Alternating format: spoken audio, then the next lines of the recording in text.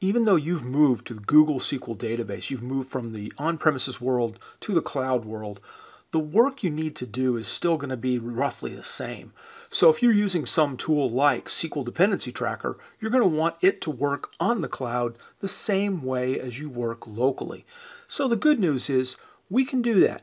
You can see here I'm already connected up to a Google SQL database, and I've got my databases I've collected. I'm going to pick one of them, and it's going to go up to the cloud, retrieve that database. It's going to bring back down the schema, and I can then decide which of these parts of the schema I would like to add in. Now I'm going to capture the whole thing.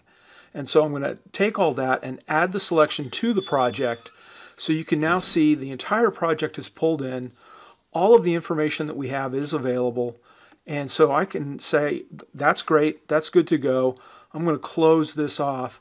And now you see SQL Dependency Tracker all set up. Let's zoom in on various parts of this.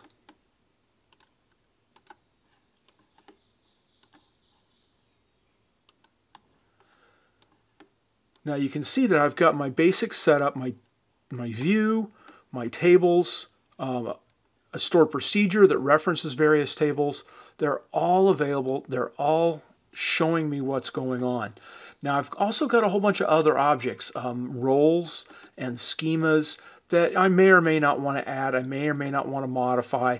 Again, it's all about how you want to use the tool yourself. But the key point here is that the tool is working. We are able to walk through and see the dependencies.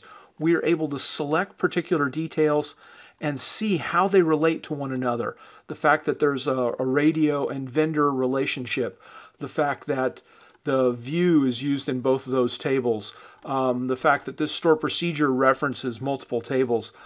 All of this stuff is taken from the dependency tracker because fundamentally, when you're working with a database, you're working with a database. And the fact that that database is on Google as opposed to running on your local SQL Server instance actually doesn't make that big a difference here.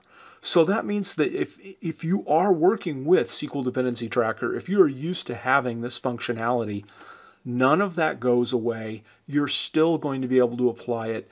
And so you can still add more objects, update the schema, ensure that you've got what you need in order to use this tool the way you're used to using this tool. Thanks for watching. My name's Grant Fritchie. I work for Redgate Software.